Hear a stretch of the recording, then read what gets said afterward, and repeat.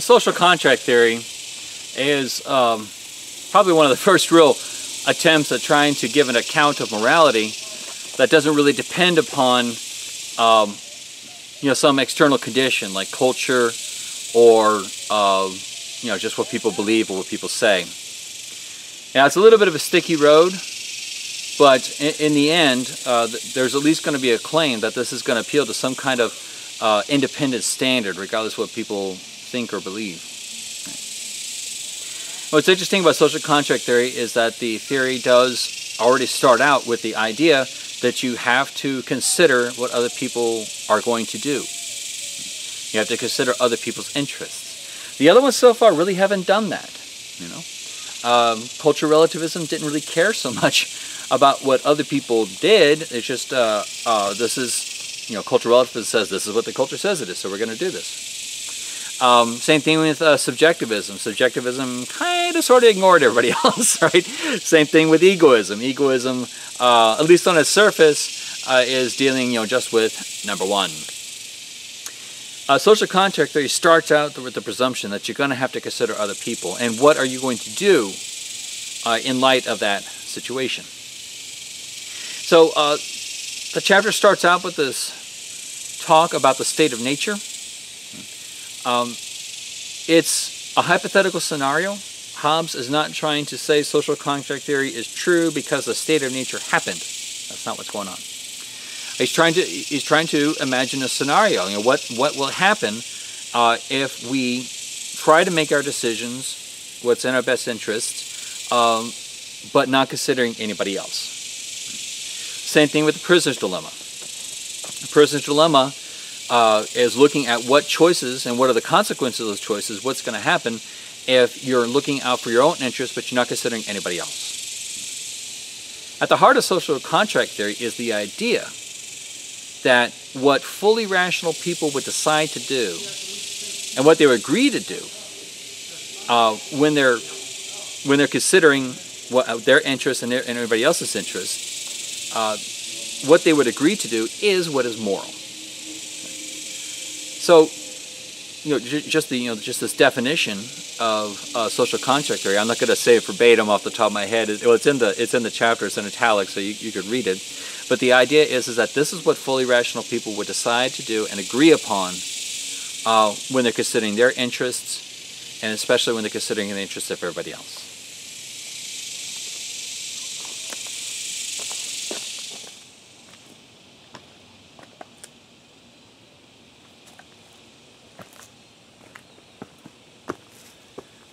Now that would be an uncomfortable fall. It's kind of dangerous out here. Got some steep edges, rough terrain, a little bit rocky ground, sometimes not that solid a foundation. Not really many people around here. If I were to get hurt, I'd be on my own. I've only got some water with me. Don't really have any food. Well, this is kind of the situation that Hobbes is talking about when he talks about the state of nature. He's not talking about trees. He's not talking about wild animals. What he's trying to describe is a situation that we're in when we are separated from each other or we're not relying on each other. Right? So, really big thing is there's not a whole lot of resources. Right? I've just got some water. Another thing is that there's no real clear strongest power here. Even if I came across somebody who was a lot stronger than me, that person, that guy might be stronger than any individual, but he or she wouldn't be stronger than a group of us. Nobody's really gonna help in this situation. There's just not a whole lot of people willing to kind of help somebody out here. So this idea behind the state of nature is that you're on your own. You're on your own. Now Hobbes, I don't know, he might have, it's an interesting question in the history whether we were ever in the state of nature, but that's not the point of thinking of the state or nature. The point of the state or nature is to think of what it would mean for us just to completely work independently of each other, to not worry about how our actions affect anybody else. You know, even more importantly, not worry about how somebody else's actions affect us, right? And you know, to kind of think that it doesn't matter what I do, so long as I'm just looking out for myself. It doesn't matter how my actions affect anybody else. And that's the idea behind the state of nature. I'm going to avoid that.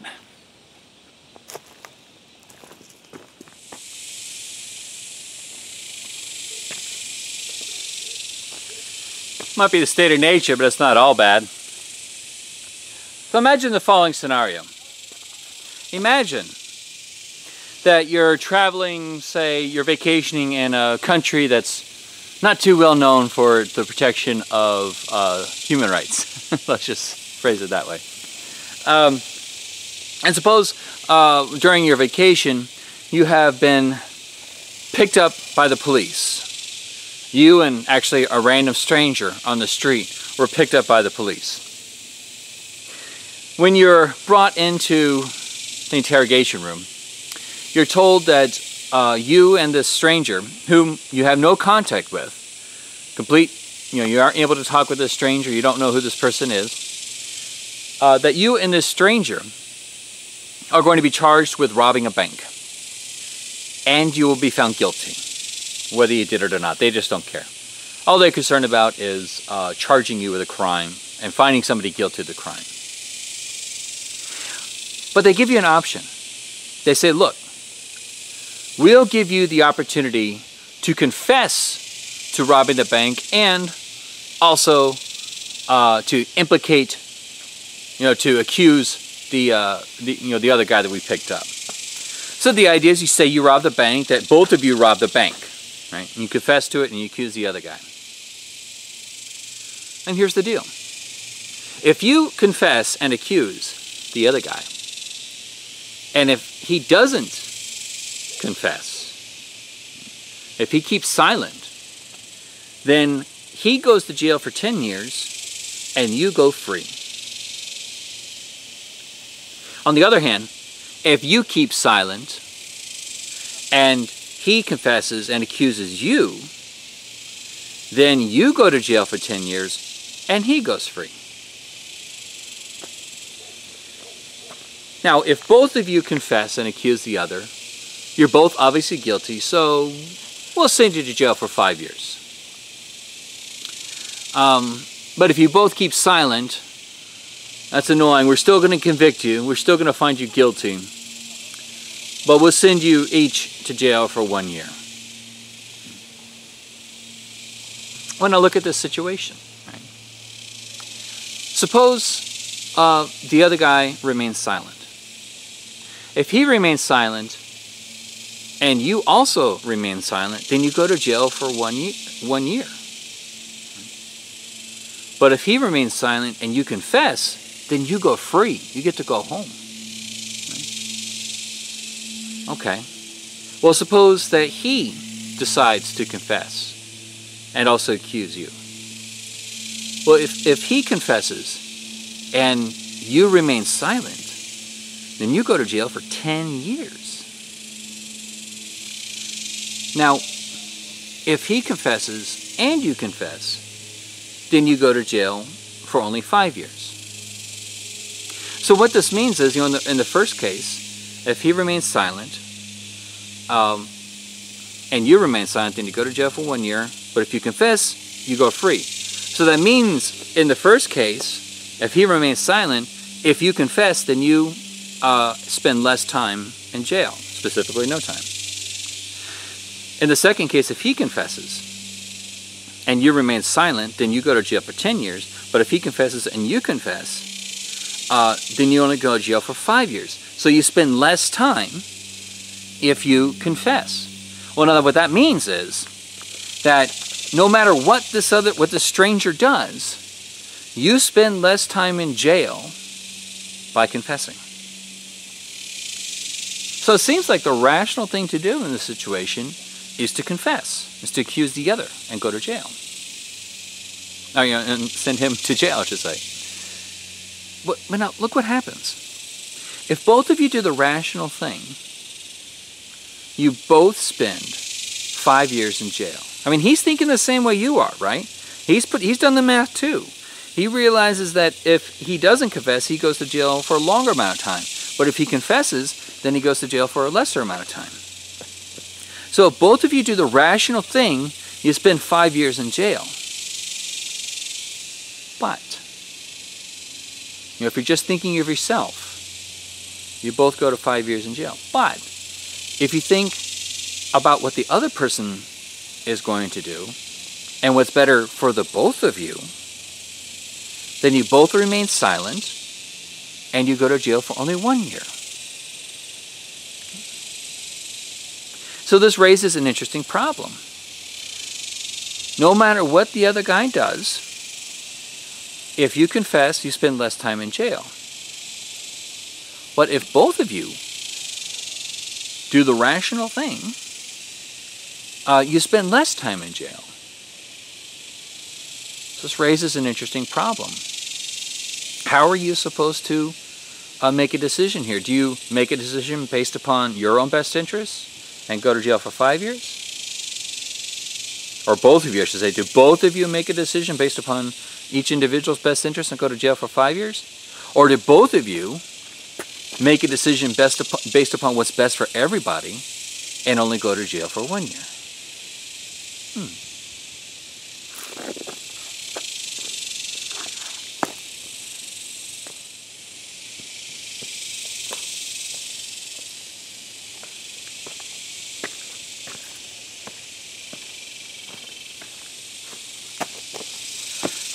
Well, imagine the scenario is a little bit different. Imagine this. You're driving in San Antonio traffic. You're in a hurry, and so is everyone else. Now, you're trying to enter into the lane to get onto the highway. Now, if people are entering the lane, they're going on one by one. And you see a space up ahead. So, if you were to speed up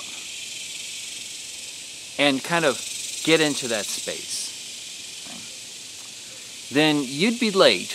I mean, so you'd be on time. But, especially if enough of you are doing it, you make everybody else late. Right? There's lots of people who are trying to speed up ahead to get into that spot. Everybody behind would be late. Let's say, you'll get to your place on time, and everybody else would be at least 30 minutes late. All right. Now suppose that you're already in the lane, or you have the choice to either enter the lane or to speed up. And suppose that you decide to enter the lane as you turn, right? There's a whole line of cars in front of you entering onto the highway, which you've gotten into line, and a whole lot of people have sped up ahead and taken up those spaces. In which case, now you're at least 30 minutes late, and they're going to get to their job on time.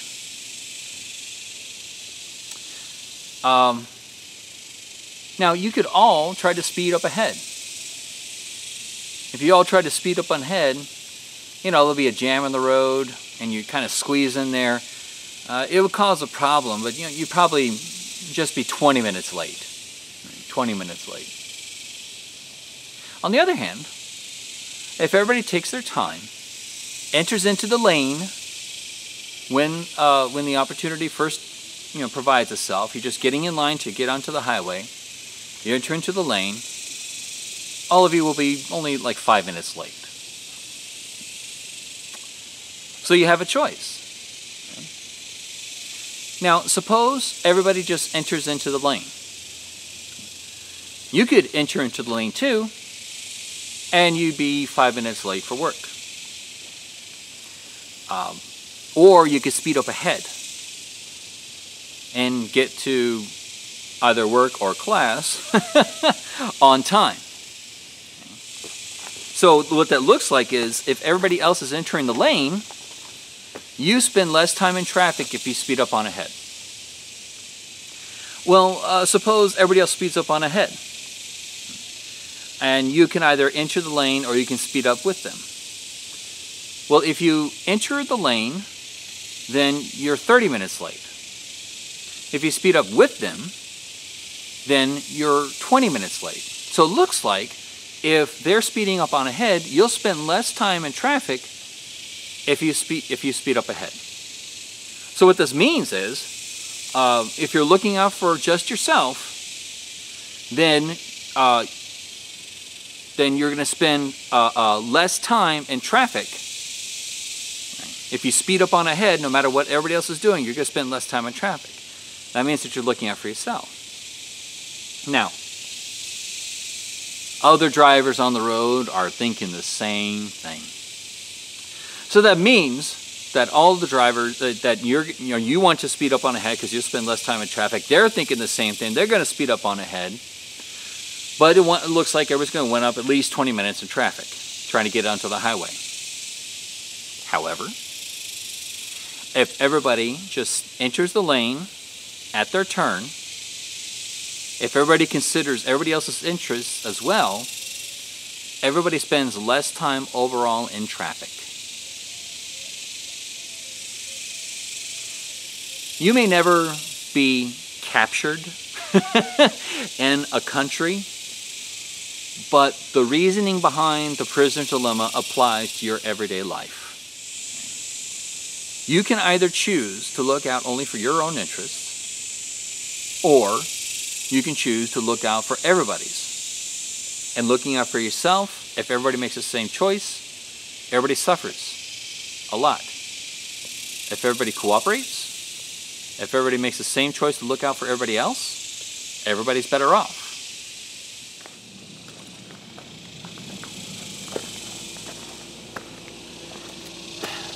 So we talked about the state of nature, and we talked about the prisoner's dilemma. So how are they supposed to be related? Well, Hobbes wasn't necessarily thinking of the prisoner's dilemma, at least not explicitly, when he talked about the state of nature. But the state of nature is this situation where we are not relying on each other. Right? We haven't made any agreements on how to behave with regard to each other. And that's kind of like the situation you're in if you're you're captured by this government and made a prisoner. You have no contact with the stranger, with the other person who could either accuse you or not accuse you. Now, in that situation, it seems perfectly rational to confess, to accuse each other, to turn on each other, to look out only for one's own interests. Yeah, but as we saw, if everybody's rational in that way, if everybody only looks out for themselves, everybody suffers. Right? So, what Hobbes suggests then is that we can remove ourselves from that situation, and we make agreements with each other. Right? And the agreement, so imagine the situation where you and the stranger have a moment to talk. You say, look, how about we both just remain silent, then we'll only serve a year in jail. Right? So this is supposed to be a solution to the state of nature, that we come together and we make agreements on how we should look out for each other, and therefore we're better off than the situation where we're just looking out only for ourselves, where we're maybe even stepping on each other a little bit to reach to the top. And the prisoner's dilemma, it applies to your everyday life. You do make choices regarding the prisoner's dilemma. So here's where Hobbes suggests this idea of the social contract theory. And this is supposed to account for what is moral. What is moral is what rational people would decide to do or decide to agree to in order to look out for everybody's interests. So what rational people would decide to do in order to look to, so everybody benefits, so everybody is better off. So this is an interesting claim. It's not they don't, you know, social contract theory doesn't want to drift over to cultural relativism, although it's starting to kind of sound like it. But the difference is that, you know, cultural relativism says that what is moral just is what the culture says. The difference here that social contract theorists are trying to push upon is what is moral is what fully rational people would agree upon. And the idea is that there's going to be a fact of the matter of what fully rational people agree upon, because what is rational is not something that's relative. What is rational is something that's absolute. So that's the main motivation and the main idea behind social contract theory. It's what rational people would decide to agree upon in order that everybody would benefit more.